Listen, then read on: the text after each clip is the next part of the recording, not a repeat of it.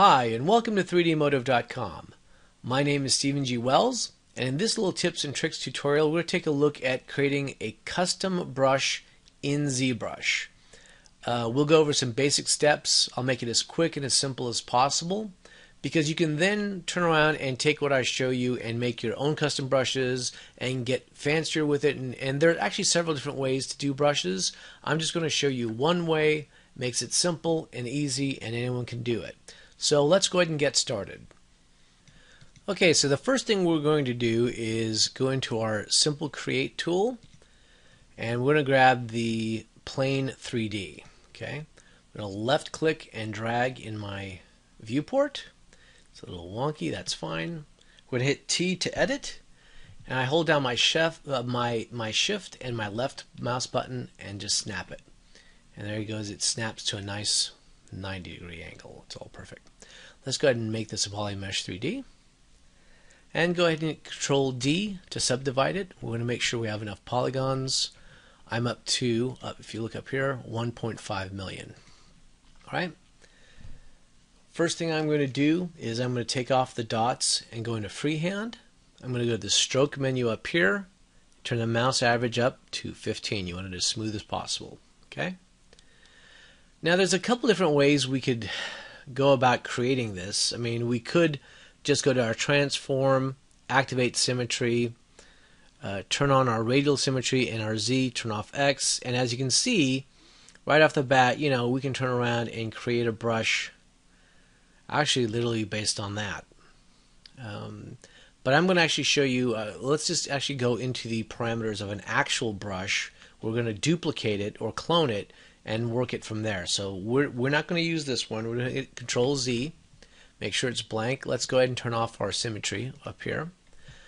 We're in our standard brush right now. If we go up to our brush here, here's the little palette. If I just click that little icon there, it'll move it over here. Okay, so this is the standard brush.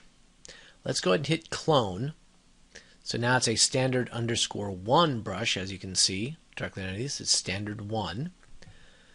Alright, so these are some of the parameters for it. You can this is how with the embed is how deep or how high it's going to go above the particular surface. We're not going to mess with that. We're not going to mess with gravity strength. We're just going to look, at least right now, we'll do something simple and just look at editing this curve. Now, let's go ahead and turn the symmetry back on. If I left click and just drag, you can see this is the result of what this curve looks like. This is our base, this is the top. So there's an incline that goes up to the top and then back down in, all right?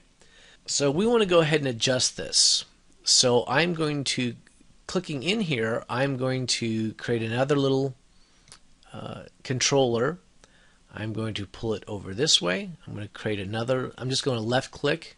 That creates another little control. Left click. I'm going to pull this down. I'm going to left click. Imagine I'm actually working the shape of this. Imagine this is a side view of what ultimately is going to look like from a half of it, from the diameter. This is the center. It'll come out, it'll go down, it'll come up, it'll come around. In other words, if I grab it this way, you can see what it's doing. Now, sometimes I'll put the symmetry on, the radial symmetry, because sometimes I find when you're creating just something in the center, it can get a little, it's maybe not as clear. But if I do a radial and start to etch it in, everything I can make sure every part of it actually works the way it needs to. And I really kind of like the way that's looking.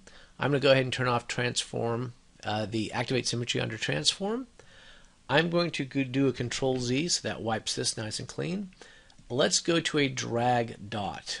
Okay, I'm going to scale the brush up, and then I'm just going to click. I left click and I'm holding. Okay, obviously I'm way too big, so let's scale this down a little bit. And I'll click. And all I do is left click, and as long as I haven't let go of it, I can do anything I want. I can move it all over, but I can do something that so it just about centers. Okay, so this is what this silhouette gets me. If you imagine this is from the center, you come down, you get that point, you come up. This is the center, it comes down, up. Okay, but that's kind of weak. It's not really going to stand out.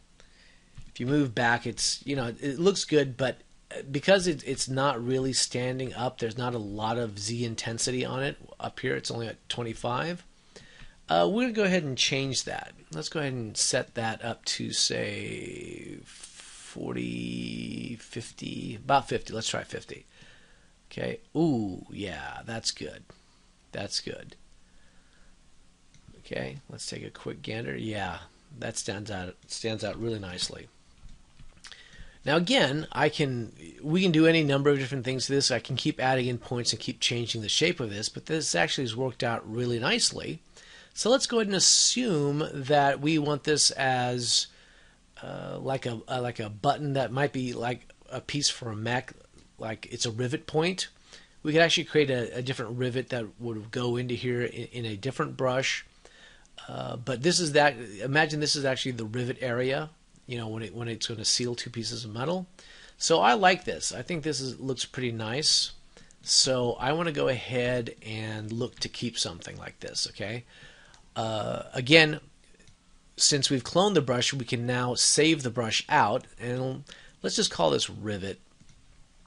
Okay. So I'm just going to click it, hit rivet, and hit save. Now this is saved. This brush is now saved with the parameters of this shape being our curve, with this intensity as the default, with the drag dot as the default stroke. Okay, which is good. That's just what I want. Now let's go ahead and test this out. We're going to go ahead and scroll down to our tool. Let's go ahead and get out of Edit. Hit T. Hit N to clear it. Let's go ahead and get into our Simple Brush tool and grab a Sphere 3D. So we're going to grab that, edit, and you can hit T to hit edit or just hit the button here. Let's go ahead and make sure we make this a Polymesh 3D. We want to Control D till it subdivides. I'm at 525,000. That's good. And let's go ahead and take a shot at this, see what it does. Oh, really nice. Really nice. And again, I'm left clicking and I'm just holding. You can actually spin all the way around as much as you want. Anyway, I'm left clicking. I haven't put it down yet. You know, haven't secured it as part of the actual sphere. But I'm going to kind of center it really nicely and then let go. So that actually looks really good. I actually like how that worked out. I'm going to now change the material to the default bump viewer material. Okay, and there's a reason for this. This is the sphere, but I want to make sure we can't have our icon looking like the same thing as the default standard brush, because it's going to get confusing. So we're going to create our own little icon. So let's just do, now we don't have to do it this way, but I'm going to do it as a BPR just to render it out. There we go. Now I'm going to go to render, render pass, and this little icon right here, this is the actual render, is I'm going to click it. I'm going to go ahead and save this as rivet. Okay, as a PSD. I'm going to open up Photoshop, go to where that rivet is. There it is, rivet PSD, if you guys can see that. All right, if I leave this icon as it is, you can see it's longer than it is tall, so it's long horizontally. We want to make sure it would squish it. We want to make sure that this is a square. If it's not 100% square, ZBrush will take that little icon and squish it, so you wouldn't end up with a circle. You end up with something like an oval or something. So we want to make sure it's easy on ourselves. I'm just going to hold down my Shift, and I'm on my crop tool, and I'm just going to click and drag. Okay, I'm just going to, now using my arrow keys, I'm just going to arrow this over a little bit so it's centered. I like that. Control S, Control W to close. Back in ZBrush, okay, I'm going to go back up to our brush, and for this little button is the select the icon, so I'm now going to click that.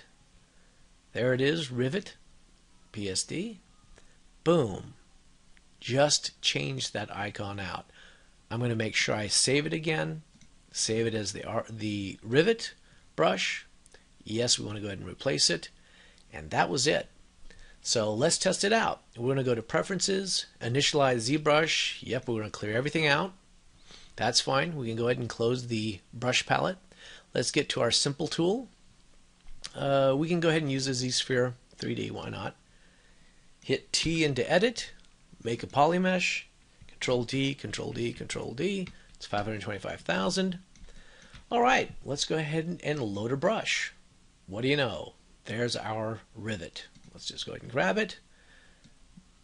There you go. You can grab it any which way. I can scale it up. Got a big rivet. Obviously too big. I can scale it down this way. I can do it over. I can scale it way down. There we go. Move it right in. But there we go. Custom brush in ZBrush. I hope you've had fun with this. This has been 3dmotive.com, and my name is Stephen G. Wells.